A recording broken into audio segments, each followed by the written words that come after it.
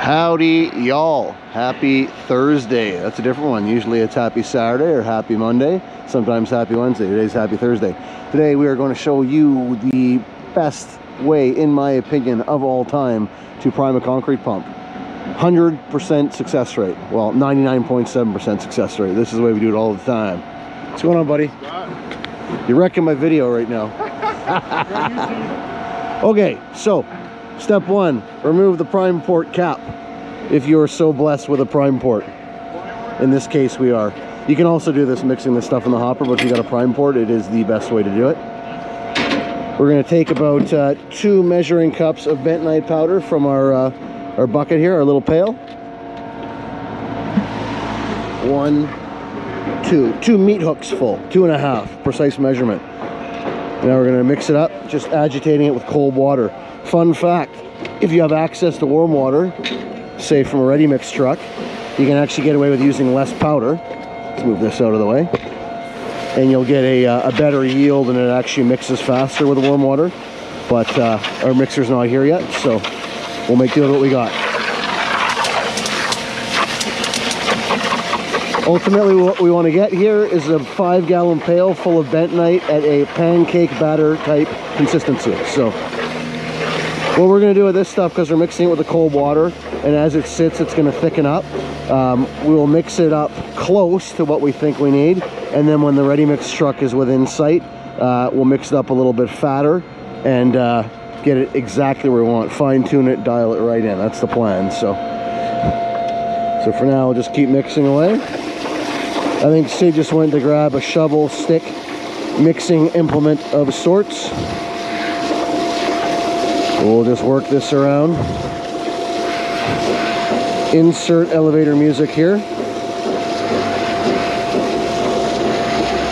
And I'll actually get this about 3/4 full, and I'll leave room to add some more water when the truck gets here. There we go. See, if you look at that right now, it is a little bit on the thin side. That's okay though, we're gonna let that sit. When the mixer gets here, we'll have another look at that. You watch, it'll thicken right up. We'll probably have to add a little bit more water to it. The other thing we're gonna do, if Sid wants to grab his remote control, which is sitting up on the driver's side of the pump. How about I hand it to him? How about that? I'll throw him the remote, take a few strokes in forward, full volume. Even though I'm using bentonite here, I still like to pre-moisten my barrels a little bit. A good habit, just in case there's any kind of gravel or a little bit of schmeg sitting in there from the last time the pump was out. Oh, that's loud.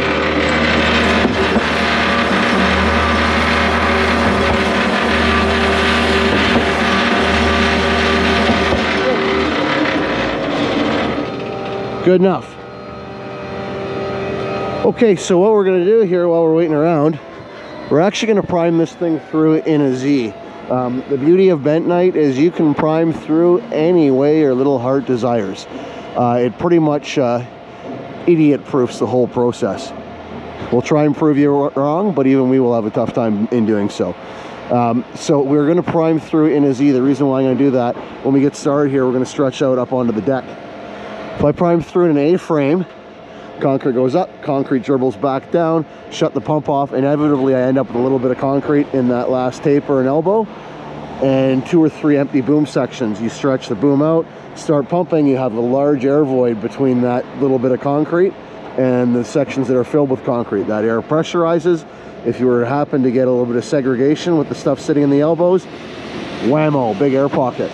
One way to avoid that is if you want to recirculate over your hopper when you get started in said A-frame position, recirculate at a speed such that you can get all that air out of the pipes, get a nice steady flow of concrete, whatever.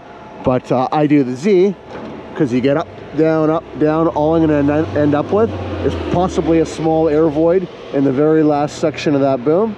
But my other 4 sections I know are full of concrete, way less air to pressurize, way less potential for issues. It still is ideal to start in close to the pump when you start pouring, but if they want us to stretch all the way out, we've got that boom about 85% full of concrete. Really mitigates the chances of any mishaps. So I know the success rate priming through in a Z, if you're using water or other methods, is probably not quite as high as doing it in an A-frame, especially on a big boom like this. But because we're using bentonite, like I said, you can do pretty much whatever you want. At least with the mixes in our area, you can. I'm not going to speak to other areas that use more coarse aggregates and whatnot, but I'll show you. In our area, this stuff is going to bomb right through with the bentonite. This is 100% the best way to prime. Fail safe. Guaranteed success almost every time. Okay, it's been about 7 minutes. Bentonite check. And that has thickened up a lot. We'll top that up with a bit more water. A little splash here.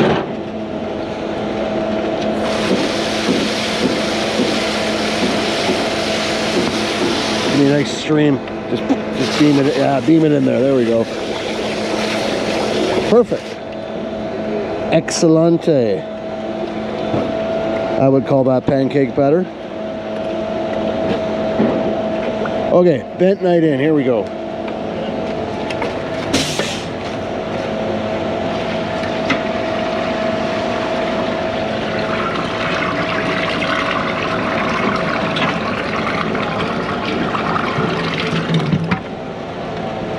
Perfect. Important note, once you've got your bentonite in, no stroking of the pump until the hopper's full of concrete. Otherwise, when that tube shifts over, your bentonite's going to spill back into the hopper. So once you got your goo in there, leave it alone until you got concrete. So we're going to throw the cap on here. One thing to watch with these caps is these coarse threads. They don't last very long, and they always seem to strip out at the most inopportune of times. I almost wish they used a fine thread for that, or a hardened thread, or something better. They really just don't last. So it's always worth keeping an extra clamp on the pump, because that thing strips out, and you're kind of ski-rooed until you figure out another solution. So tap this on. We'll throw some mud in. We're going to prime out right in front of the pump here. Piece of cake. It'll be great. I promise. Don't leave me yet. While Sid gets all tarped up here and we got a ready mix style, then check out this setup. This was a bit of a treat.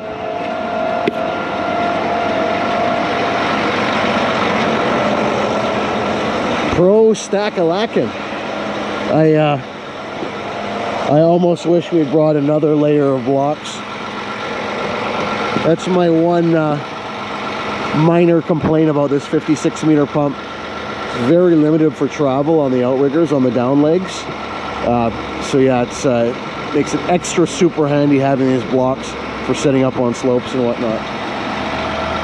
But we got her in. Previously our biggest pump in here was the 47, which was a lot easier setup. But now that we got this one in here, we'll throw some paint marks down, probably leave the dunnage on site in place, and when we come back for the next 8, 9, 10 pours here, just roll right in and bang, bang, bang, away we go. But yeah, we're just gonna prime this stuff out just on the bank here. As you can see, we've done that before several times. Prime out, pump out, whatever. So got the 4-inch whip hose on. We should have enough reach to get the whole deck. It'll be a little bit finicky trying to get around the crane there on either side of the crane, but we'll make it work. We most of the time always sort of do. All right, here we go, showtime. This mix is a 48-hour mix with accelerator in it, so it's gonna be hot as shit and look like glue probably.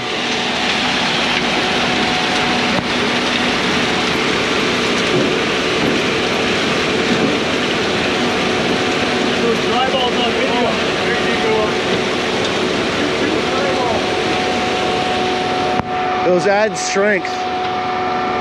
Yeah. Structural dry balls. What do you give her?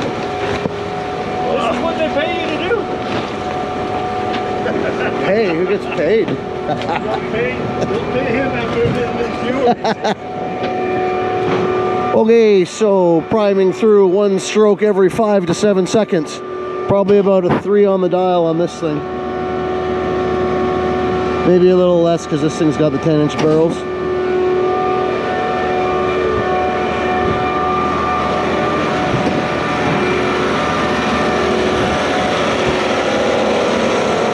And like I always do, Few strokes in, I'll throw my hand over the end of the hose, make sure there's air coming out, which there is. I can feel that.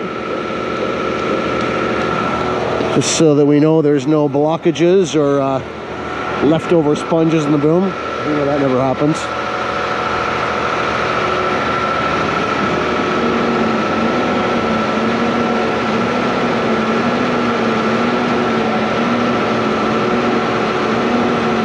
And you can hear her coming up, and she's going to drop down into that fourth section any second now.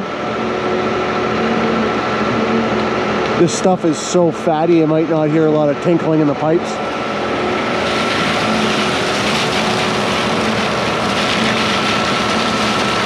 And we'll take a good amount out.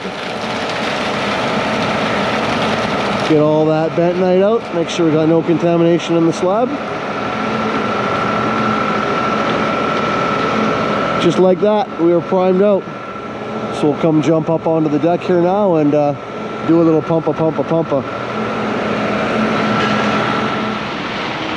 All right, so pretty much exactly as I talked about, they want to start the boom pretty much flat out. So we're going to dribble a little bit out here with a little bit of a slope on that tip section, just get a bit of concrete moving, and then we'll go flat with it. I still don't like pouring or starting the pour with the boom completely flat out. So get a little bit through here, and then we go right to the corner. And it's close enough to where they're pouring, they're not going to get a big hard spot when they get back to this point here. So there we go, we got flow, and now they can stretch out and do whatever the heck they want.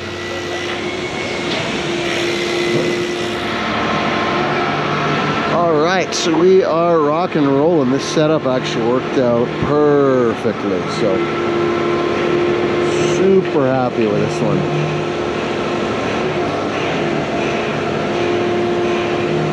It's one of those ones where I think we're going to leave our cribbing blocks down there on site and in place for the next pour. We put a lot of sweat equity into that setup there, so.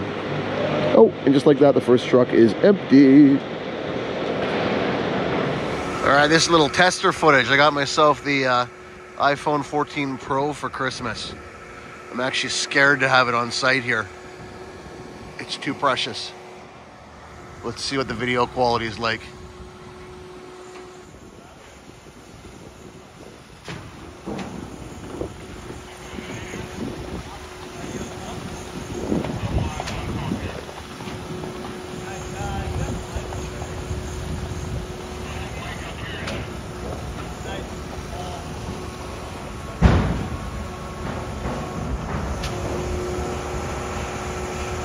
Beautiful Burnaby, British Columbia in the background.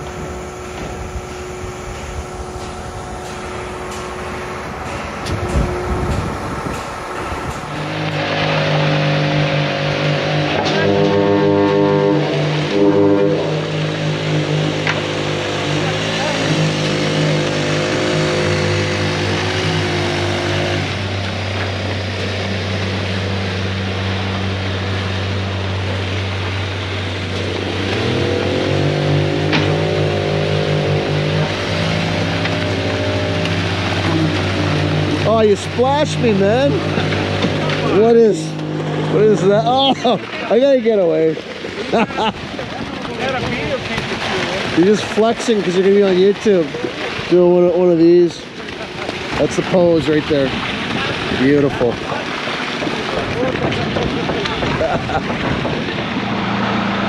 All right, here we are back down at ground zero. A couple loads in, all is looking good. Like a Pro Stack blocks are holding strong and firm. I actually wish we brought maybe one more layer of blocks here to get this front corner up a little bit higher. We're still within 3 degrees, but it could be a touch better. But yeah, no, this is actually a pretty good setup all in all. A little bit of digging, a little bit of leveling involved, no big whoop. Anyhow, that'll be it for today. A little bucket of bentonite here. So this stuff, before I go, is you buy it in a, I believe it's a 50-pound sack. Probably fill this bucket 5 times over. This bucket is probably about 10 primes. So 50 primes per bag. We pay about $15 per bag. Do the math. Pennies per prime. We get the stuff from a local drilling supply store. That's normally, I believe, who retails powdered bentonite. High yield powdered bentonite is the name it goes by. As I said, 100%, in my opinion, the best way to prime a boom. Best way to prime a line pump too, actually, aside from contractor supplied grout. But anyhow, that'll be it for today. Like, share, subscribe. Like, share, subscribe. Like, share, subscribe. Over and out. Till next time.